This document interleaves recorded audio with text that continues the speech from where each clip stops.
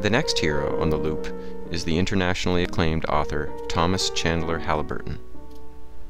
In 1923, Ernest Hemingway said, "There are no great Canadian writers, that is, of the first rank, such as Hardy, Conrad, Fielding, Smollett, and Joyce.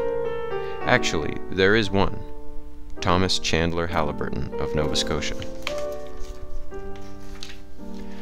Haliburton lived in Windsor and worked as a judge. As a judge, Haliburton was conscientious, intelligent, adhering to the spirit rather than the letter of the law.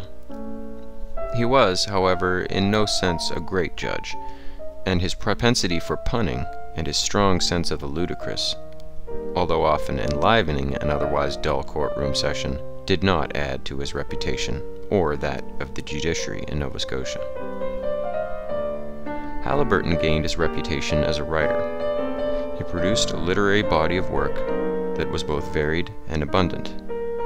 But his international and enduring reputation as a writer is based on The Clockmaker, or the sayings and doings of Samuel Slick. The work first appeared as 22 installments in a local newspaper before Joseph Howe issued a book of that same title in 1836. Thereafter, the series was frequently reprinted in Britain and the United States. For a time, in the mid-19th century, Haliburton and his work rivaled the popularity enjoyed by Charles Dickens and Mark Twain.